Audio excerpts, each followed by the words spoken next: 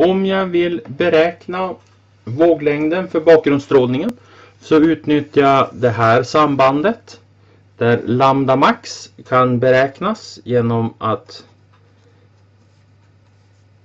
man tar det här sambandet 2,90 gånger 10 upphöjt till minus 3 dividerat med temperaturen som man har.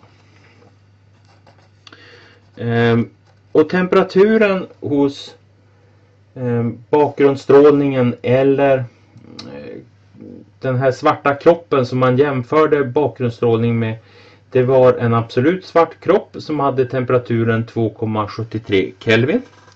Så då sätter jag T är lika med 2,73 Kelvin. Alltså jag får 2,90 gånger 10 upphöjt till minus 3 dividerat med 2,73 Kelvin. Och då får jag det till 1,06 gånger 10 upphöjt till minus 3. Och så tittar jag efter antal värdesiffror och det är 3 stycken. Alltså 1,06 millimeter. Så stor våglängd har ljuset.